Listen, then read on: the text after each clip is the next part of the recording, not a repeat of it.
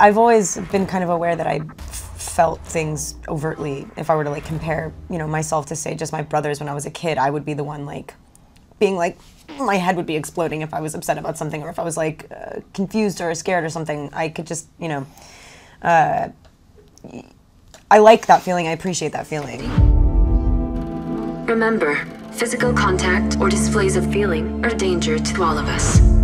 Some people feel more deeply than others, period. Some people appreciate beauty more than others. Some people don't care about like aesthetic. They're not moved by it.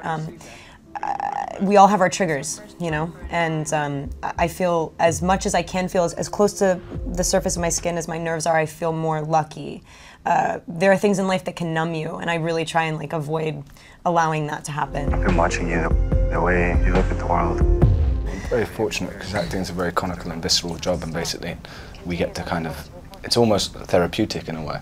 It's like going to therapy and you sit there and you get to have these feelings and kind of display what you might be feeling in kind of a safe environment. And like funnel and tell a them story. into, yeah. I think it's kind of about having a great imagination in a way. I'm not someone who triggers, I'm not someone who sits there and thinks about Timon, my hamster that died when I was 11. Timon. Who got eaten by the German Shepherd. Oh, I should think about it because it's making me emotional right now.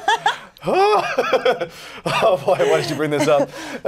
So you should have used this like many times. God damn. Yeah, so it's kind of just about trying to be as present in the moment, and that's what Drake's whole approach is. You have to be honest and vulnerable, and those are kind of his main things that he will say when he directs you, is like be honest, be vulnerable, and then do what you feel. So it's kind of an easy way to work. It actually makes you feel as though, you know, oh wow, it's that simple. Need to remember how it was to feel alive. Just remember what this feels like.